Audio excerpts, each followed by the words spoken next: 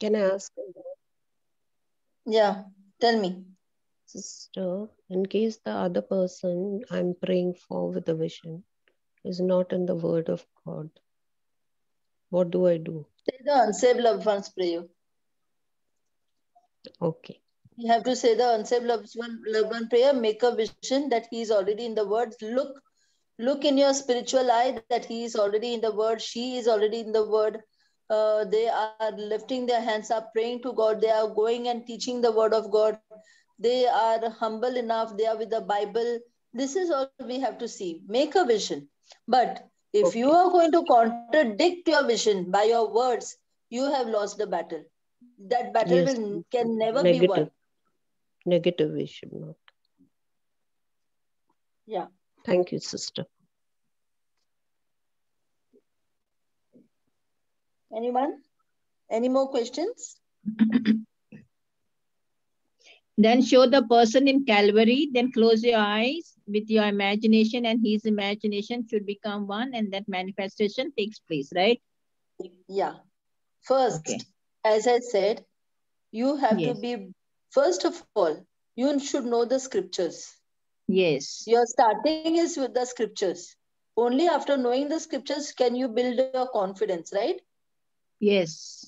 Yeah, without a tailor knowing to cut a dress, can he go and cut any material? Not at all. No. Then he has to first to learn to cut the material. Learn. If somebody wants gathers, what to do? Somebody want frill, what to do? Somebody want gazing, what to do? Somebody want A-line, what to do? Somebody want a flare dress, what to do? Somebody wants like Barbie doll dress, what to do? So the tailor knows how to do because he has learned which Learned. scripture to apply where. Yes. Okay, suppose somebody is coming to you, I want a job. Come on, say, by the wounds of Jesus, I'm healed. No. Baba, but I want a job. No, you say, by the wounds of Jesus, I'm healed. Is it going to That is apply? No. no. No. For It's a him, healing it scripture. is Philippians 4:19. My God supplies all my needs, Yes. right? All Yeah. So my for needs. Yes. For that, you should know the scriptures. Unless and until you know the Yes. scripture, unless and until you are attending sessions, unless and until you are writing down notes, unless and until you are taking interest to go and revise those notes, now faith comes by hearing and hearing by the word of God. So when you hear the word of God, it becomes logos. That those I made Yes. you all understand this. Logos. Yes. Logos means when we Written are word doing of the work. God. Yeah. Okay? Logos means when we are doing the work. When we are doing the work. Rhema means when the Holy Spirit does the work.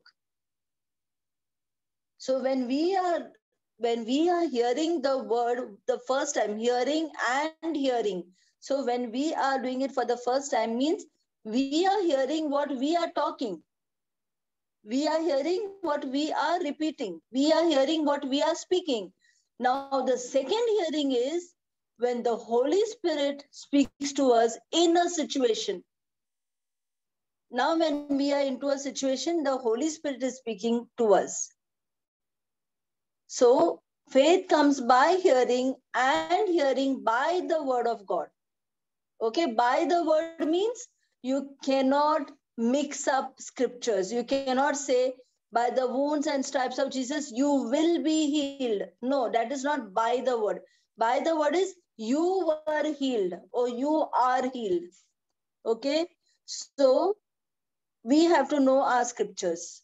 Only after we know our scriptures, only after we know the explanation of those scriptures, only after we actually live those scriptures, now you are filling with that compassion. Now, when you are having the knowledge of the scriptures, okay, because you know about the scriptures, now you are walking in confidence. Now, Hosea 4:6, what does it say? My people are destroyed due to lack of knowledge. So now what you are doing when you are learning from the session, you are gaining knowledge, you are taking knowledge.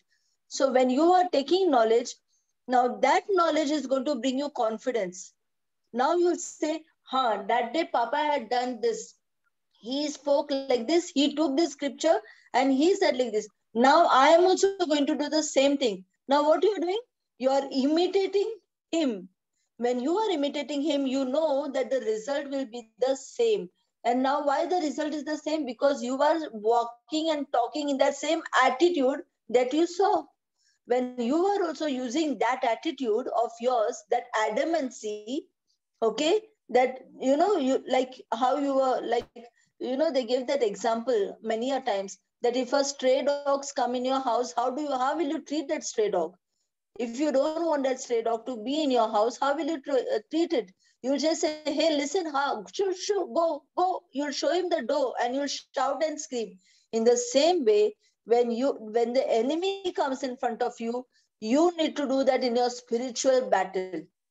In your spiritual battle, you have to just show the enemy he is of no value in front of you. He is a kachra. You have to show this to the enemy, that he cannot have any dominion over you.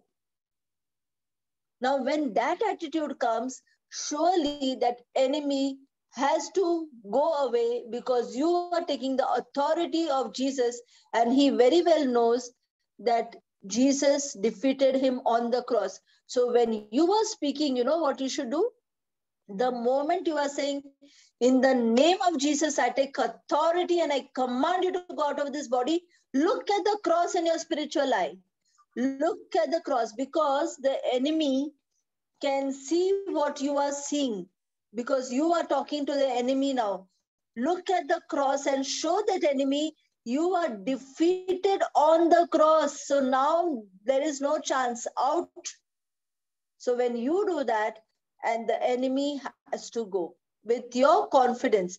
But if you are going to doubt and you are going to waver, then it will not work. The enemy is more, see, they are like, I always say, no, they are like the marketing guy. They know, they also come with strategies. The enemy come with strategies, and that is why we can see so many families breaking. We can see so many sicknesses. We can see so many cheating. We can see robberies. We can see all all the wrong things going on sometimes. Even in online, suppose there is something online, there is something bad also in online. So the enemy comes with his own strategy to devour you. But if you do not use your strategy to push him out, he is going to make you also dance. So better understand that. We need to show the enemy where is his place. His place is there, showing him defeated on the cross. So whenever you speak like this, you first see, and you have to, in your attitude, show him, listen, your place is there. You were defeated. Can you see? Can you see the cross? You're defeated there. You have to say this in your spiritual mind. For example, when I had taken up a deliverance case, okay, now that girl was screaming and shouting and howling, and she was literally, she couldn't take the word of God. The moment, till the time I was teaching her, she was very calm, very calm. She was taking down my notes also. The moment I started praying for her, she started screaming at the top of her voice. And she couldn't take that, because now that enemy started devouring her, torturing her. But it was my first time, but I did not give up. I did not let the enemy trouble me. And I just said, Holy Spirit of God, I love you. Jesus, I love you. Thank you, Holy Spirit, for I am going to release this girl out of the clutches of the enemy. So I was, see, it was my first time. Nobody was with me. I was alone. Okay. But from where did I gain my confidence? Looking at Papa. If he can do it, if he can even go and hug a person who is getting tormented by the evil one, he goes and hugs that person. If it's a male, he goes and hugs. So if he can do it, if he's not afraid, then what can the evil one do to me? When Jesus is with me, it all depends on my faith. It all depends on what I believe. It all depends on what I call myself. If you are the daughter of a politician, if you are the son of a politician, if you are the son of a prime minister, if you are a daughter of a prime minister, are you going to walk like a coward on the road? Or are you going to walk with your chest out showing, hey, listen, you better don't talk to me too much, you don't know who I am? Does our attitude not change? So when we can change our attitude in the worldly realm, then why can't we change our attitude in the spiritual realm? That same attitude we need to use with the enemy, not with the people, with the enemy. Because now when we talk to him in that attitude, he knows where his place is. He knows that we know what we are. He knows that we know whose we are. You know, why does he devour people? Why does he cheat people? Because they don't know who they are, whose they are, and whose children they are, and who is their father. Because they don't know. But we know. And when we know, we need to show him that who we are. We can't fight against flesh and blood. In front of flesh and blood, you have to humble yourself. You know, people do the opposite. People want to show themselves great when they are in flesh and blood. It's like, I also want to show you what you can do. Huh? What you're telling me like this? Wait, I will also show you. We are talking in flesh and blood, which will never help. Never. We are the worst losers. We are going to be losers for life, and we are only going to cry, cry, and cry, and cry. Why? God is not listening to me. It's not God's mistake, it's your mistake. Many people are there who come to me, even after knowing the word. They literally, even after telling them, no, don't be like this, be like this, talk like this, see like this, make a vision, they are not ready to do all that. The moment the enemy shows them something different, now they are shaking. Oh no, this is happening, because they are looking at the physical. The moment you seen the physical, the moment you seen the sight and not faith, you are losing it that very moment. You're not even the future, losing it that very moment. So there are many people who need to literally build their faith first. Unless, now for example, if we don't build our faith and suddenly we go to pray over somebody, that somebody may not get healed, then what happens to your confidence? You go with confidence, but you have not studied the word. I know the scripture, I will talk this scripture. Array, but study the word. No, suppose if a question comes to you, what will you say? You need to build your relation up so much with the Holy Spirit that now that soft word of the Holy Spirit has to be heard by you.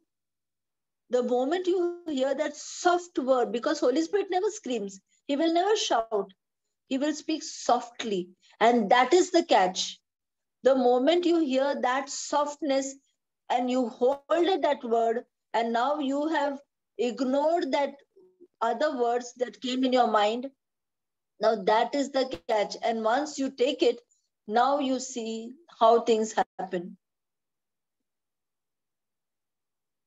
So let us learn our scriptures so thoroughly. Let us attend sessions. And that's why I say, even when you want to learn something, even if you see half an hour, it's enough.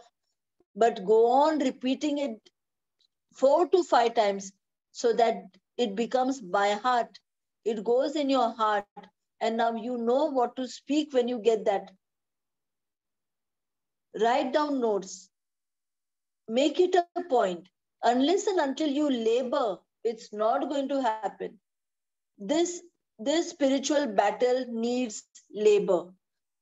Just as children go to school, they need to labor.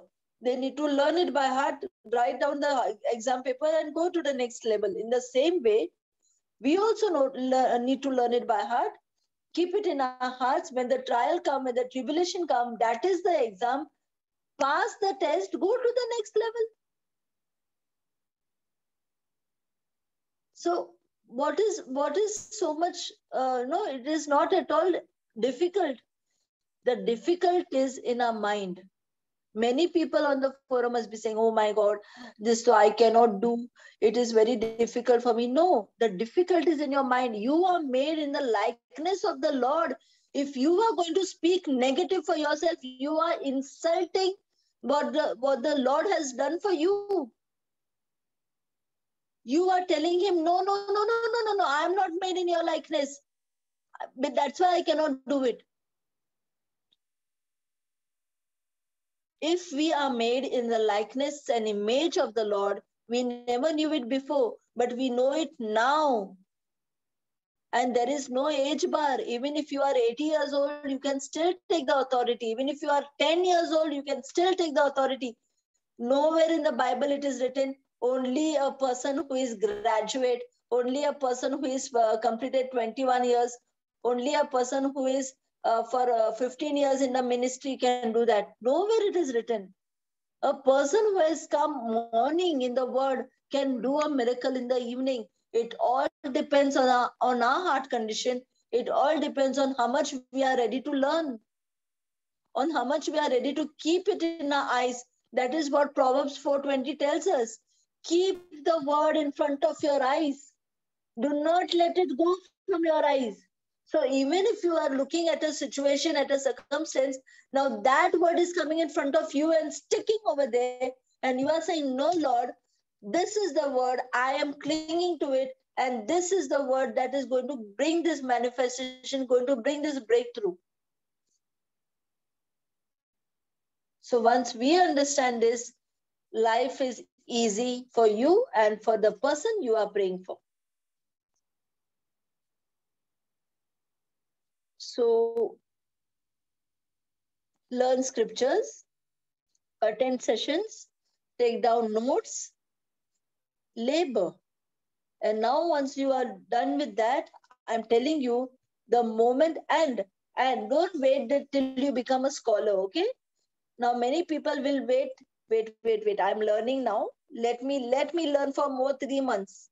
Let me learn for more 6 months. After that, I'll do. No, no, you will never do. Never. You will never do. I never knew what is the meaning of deliverance. Okay, I never knew. I only saw. I never knew it, how it would be. Okay, when I went, I literally had to do it.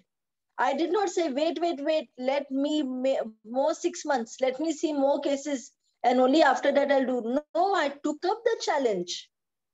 I took up the challenge. It was Papa's challenge given on Melbourne to somebody. He didn't speak to me. But you know what I do? When okay, I'll tell you about me. Whenever I listen to a session, I never think that I have got more 50 people with me. I always think that I am alone and he is talking directly to me. He is telling me. The moment I understand that he is telling me, and now on Melbourne, he had told somebody that in this week, I want you to do a deliverance case. Okay? The moment he said that, now what would happen to me? I told Holy Spirit of God, I want to do a deliverance case. On Melbourne, he told somebody, write down notes and show me that you have done it. You know what I did? I also took down notes. I sent him the picture and I forwarded to him. I said, Papa, I also did notes. Okay? So I took instructions not for others. I took instructions seeming that is directly to me. Whenever somebody had told me to do an opening prayer or a closing prayer, I never hesitated. Never. Because for me, it was not that person. For me, it was God. For me, it was God is telling me through that person, do the opening prayer, do the closing prayer. And this is how I built up my confidence. If I would have also been in that shell, that no, I can't do, I'm very shy. Shyness comes from the devil. Please don't entertain him. Please don't entertain him. Shyness is from the devil. He is very happy if you are shy. The Bible is clearly states that you need to open your mouth, you need to be bold, you need to go and speak the word of God to people so that you bring people in the kingdom of God. Nowhere in the Bible it is written you sit and you be shy. I am there for you. You keep feeling shy. Nowhere. And if it is there, please show me, because I don't know the scripture. I need to know. When you got the Holy Spirit, the boldness automatically comes in you. Automatically. If you are able to talk to a person, imagine that is the Holy Spirit in you. It is not you. If I can talk so much, it's not me. Believe me, after this session, I'm going to go and listen to my own recording again. Really, I listen to myself again.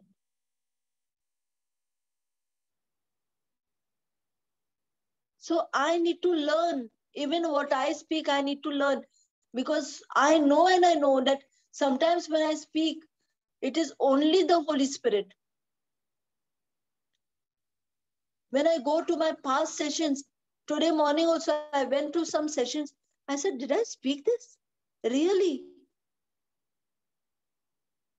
I myself get amazed. And then I say, Holy Spirit, you are really a genius. How can you just speak through me like this? That today even I am learning from my own session. So just pay attention on all that you do. I'm telling you, the moment you start feeding yourself with the word of God, you are just allowing the Holy Spirit to move in you and do the kingdom of God work in you. And that is what we have to do. So let's do it. Let's do it together. Thank you, Jesus. Praise you, Jesus. Heavenly Father, in the name of Jesus, thank you for this beautiful teaching. Lord, I came with something else. You taught something else. That's so nice. Thank you, Lord, for you are taking over every moment. You are making your children know how to go forward, how to move forward, how to be confident, how to come do the work of the kingdom of God. Just as Jesus did, we need to do. We need to continue his ministry. We need to do his ministry. Thank you, Jesus, that as we are having that understanding, we labor only to have faith, because everything else, once we speak out of our mouth and speak with confidence and attitude, it has to happen because we use your name in power and authority. And you are the head of all the principalities over darkness and authorities. Thank you, Jesus, that you are there for us. Thank you, Lord, that you never leave us nor forsake us. Thank you, Lord, it is you that who go before us and you level our mountains. You don't allow us to face anything bad, because you are the one already going before us and facing it, cleaning it for us. Thank you very much, dear Lord, for this understanding, for this love. We ask in the mighty and glorious name of Jesus. Amen, amen, and amen. Amen and amen. Thank you, Amen. Jesus. Amen. Thank you, Jesus.